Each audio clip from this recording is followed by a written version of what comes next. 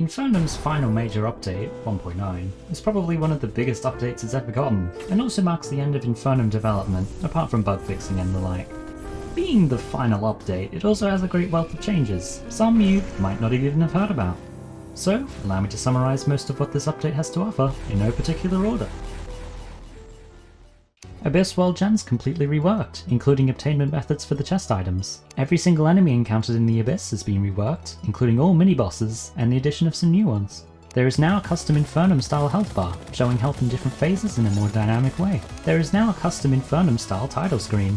Music's made by Pinpin, background made by Ivan and I, and animated by Toasty, and the logo was made by me. Added the Cosmic Monolith, a cool way to view Dog's background effect without fighting him. Hive Mind and Perforators can no longer be cheesed by a low ceiling. Weep. Changed the Lost Colosseum portal to work by standing inside it. Unfortunately, it does not transport you to the Nether. Skeletron Prime no longer regrows his limbs, and thus no longer has a desperation phase. Added a bunch of extra music tracks and the soul-driven headphones, an item that allows you to listen to them anytime. Sentinels now have presence outside of their fights. Adult Eidolon Worm's now an actual boss.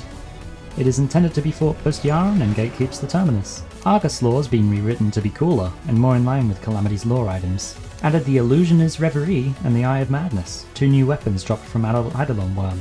Added a whole lot of custom sound effects for many bosses. Reworked Queen Slime. She's now bouncy. Empress of Light can no longer be murdered in cold blood while she prepares her moon attack. Ares has transcended past just using simple cannons. He now also has swords. Yaron explodes into several thousand chicken nuggets. Crabulon's Claw Slam attack can no longer be cheesed by simply standing above him. Defeating the final boss will now play a credit sequence, similar to vanilla with Moonlord. Reworked Aquatic Scourge. It's now fought underwater and plays around the acid gauge. Changed a few of Stormweaver's attacks. Also, Birdly. Supreme Calamity's final desperation attack can no longer be cheesed with literally just stairs. It's just a row of stairs. Why is it cheesed with stairs? Yaron's tornadoes no longer look and act like Orange Duke Fishron tornadoes. Reworked Calamity's clone in almost every single aspect, including fight-wise, name, and sprite. She's now called Forgotten Shadow of Calamitous and uses previously scrapped sprites intended for Calamity. Reworked Profane Guardians. Each Guardian now has its own special designated phase. Reworked Provenance. She's now designed around music and syncs up to a song. A few bosses now have special background effects, with some changing dynamically during certain attacks. Some existing ones have also been tweaked. Gave a wealth of bosses special spawn, phase change, and/or death animations. Twins are now mostly reworked. The final phases at the very least are completely reworked, but they also have a few different or replaced attacks in their normal cycle. Added the Death Wish menu attached to the Death Wishes. These are special achievements related to devs and testers, each with a special reward for completion. Added the Hyperplane Matrix, a hilariously cheaty dev item. Reworked Ceaseless Void. It's now a fight designed around the archives in the dungeon, with camera control. Added the Profaned Crystal Die. A bit obscure of an addition, but I think it looks nice. Added a few structures to the world, for DevWish purposes.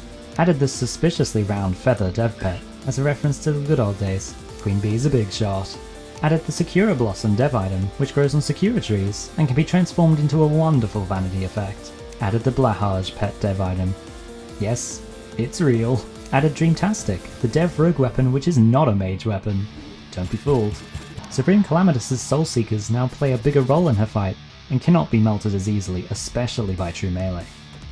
Added the Rising Warrior's Soulstone, a dev item obtained by beating Aquatic Scourge in a very specific manner.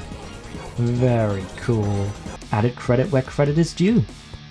Don't know what people expected from the changelog, but it probably wasn't this. Calamitous now pays her respects to Brimstone Elemental.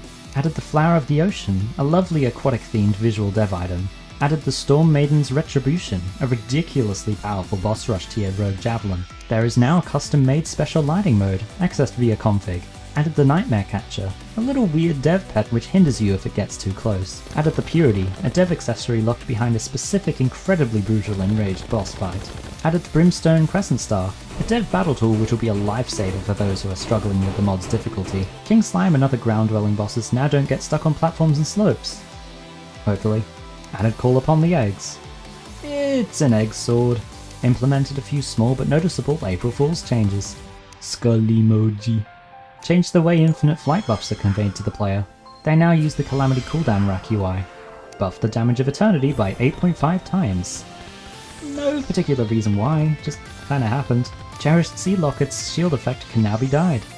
Visually polished lots of small things across the game. Way too many instances to list, but it would be easier to mention the bosses that didn't get a visual change of some sort. And last, but not least, the changelog which I'm sure absolutely nobody was able to quite crack. Added Kevin, the Kinetic Electroplasma Voltage Infuser.